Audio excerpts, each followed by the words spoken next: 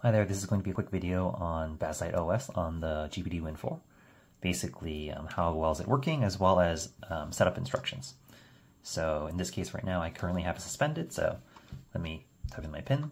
And you can see here, I was actually in the middle of a game, Persona 3, and everything is working. So you can see here, I have the regular Steam menu. I could pull up the right-hand menu. There's TDP Control. If you use Decky plugins, I use simple Decky TDP, but there's a few options available for TDP Control.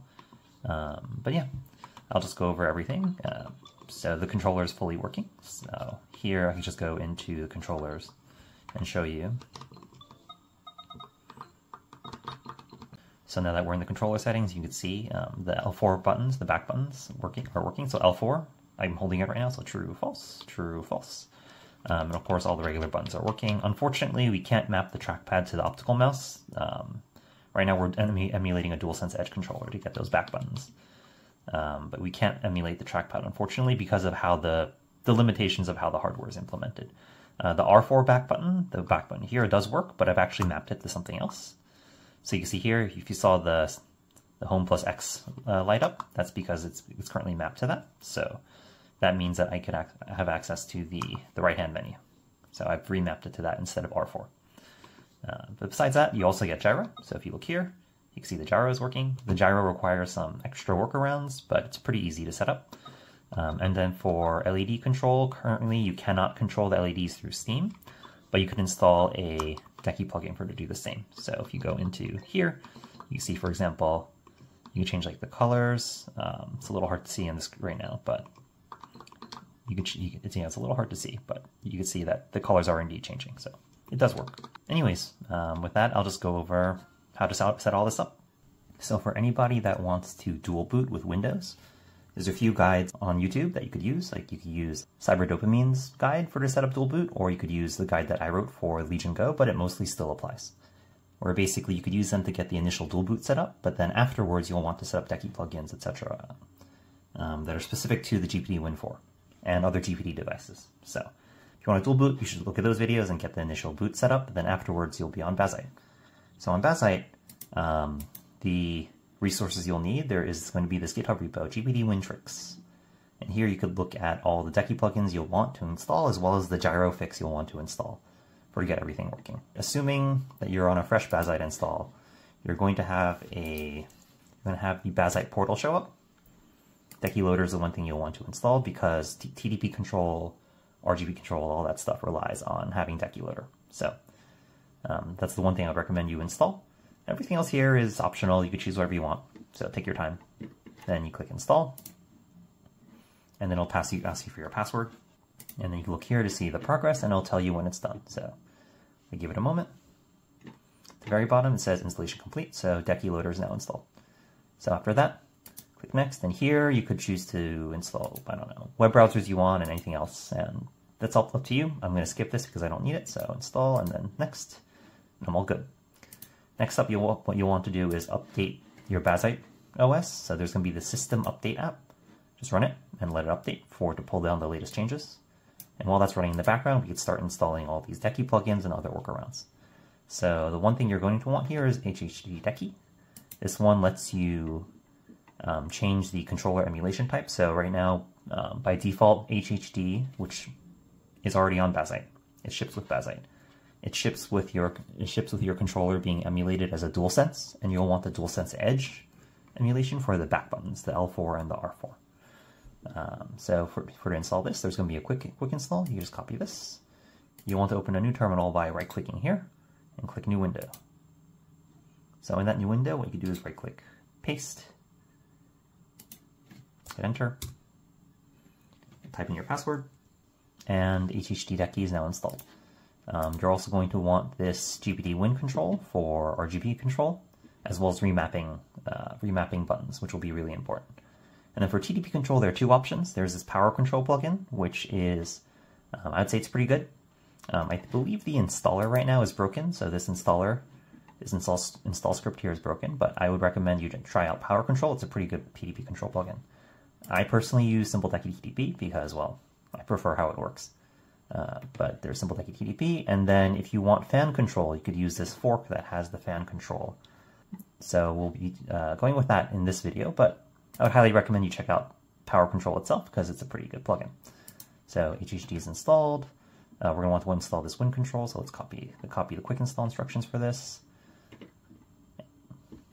So there's this copy, right here, go here, right click, paste, enter. And then meanwhile, while that's going, we're not going to install this. Let's install Suspend-resume TDP. From that, there's going to be a quick install, but there's a Bazzite quick install. So if you're doing this on BazziteOS, use the Bazzite installer. Since we already installed Decky, we're going to want to install Suspend-resume TDP instead. So let's just take this line, copy, and then if we go back here, we can see the previous install finished. Now we can paste this, and enter, and Suspend-resume TDP has been installed. And finally, there's going to be this Power Control fork for fan control. But like I said, I would highly recommend checking out the original Power Control. It's just not what I prefer to use. Anyways, those are now all done installing, so those are all the plugins you'll need. And finally, we'll want to set up the gyro, because right now what happens with the gyro is that if you sleep the device, the gyro breaks. So this fixes that issue. So there's going to be this install script here. So actually, go to the GPD Win for Gyro Fix. There's install instructions. So just copy this, then in terminal, right click, paste, click enter, and that's it. We should wait for the update to finish. So once the update finishes, then we could reboot. So in the meanwhile, if you don't want your device to potentially go to sleep, if you click on the battery, there's going to be this manual block sleep. So we're just going to manually block sleep so that it doesn't accidentally go to sleep while it's updating. It looks like it's frozen, but it's actually just really slow. So we just got to wait. So I'll be back in a little bit. So that update took a while, but now it's done. So I'm going to now reboot. So if I just reboot, we will be back in game mode, and then we could wrap up any other finishing touches for setup. Now that we're booted up, what we're going to first want to do is just configure some plugins. So you can press the menu plus A button to bring up the right-hand menu, and then there's going to be Decky, and here's going to be a bunch of plugins. These are all extra stuff that I've already downloaded before. For handheld daemon, there's a notice for a new overlay, which we could turn off for now. Also, TDP controls won't be working, and HHD, but we have separate plugins for that, so that's okay. So here in GPD controller, you're going to want to change the controller emulation to DualSense Edge so that you get the back buttons. But there's a chance that your back buttons aren't going to be working right now because you might have remapped it in Windows, and we'll need to remap it to some other value so that it can be used in Bazzite. So here you could, do things like turn on the gyro, motion, etc., etc., etc., all that. And also, if you want to turn the R4 button into this right-hand menu, right? So where I can press R4 and bring up the right-hand menu, that's what this would be for. But you can change it to be L4 if you prefer, or turn it off if you'd rather get that button back. But that's up to you. There's that. Suspend-resume TDP. This is the TDP plugin I prefer. And here what we'll want to do is go down to the min TDP and the max TDP and change them. So 4, 30, or I don't know, change it to 35 if you want, whatever TDP range you're comfortable with on this device, and that will just set the limits for this slider.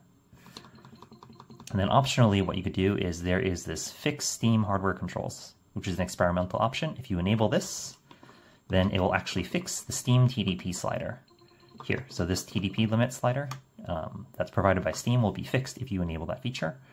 But note that if you enable that, there's going to be this feature here where it enables AC power TDP profiles, where you could have a TDP profile when you're connected to power versus not. That feature does not work with the Steam hardware control fix. But yeah, besides that, that's it for TDP control. So for this GPD Win Control plugin, you're going to want to remap the L4 and R4 so that they can work with Bazzite. So the L4 needs to be this sysRQ. If it's not already that, you should click here and you should change it to that. And same with R4. R4 should be the pause button. And for pause, you could go in and look for it in the menu. Once the L4 and R4 are sysRQ and pause, and in HHD you've set DualSense Edge, then your back buttons should start working in Steam.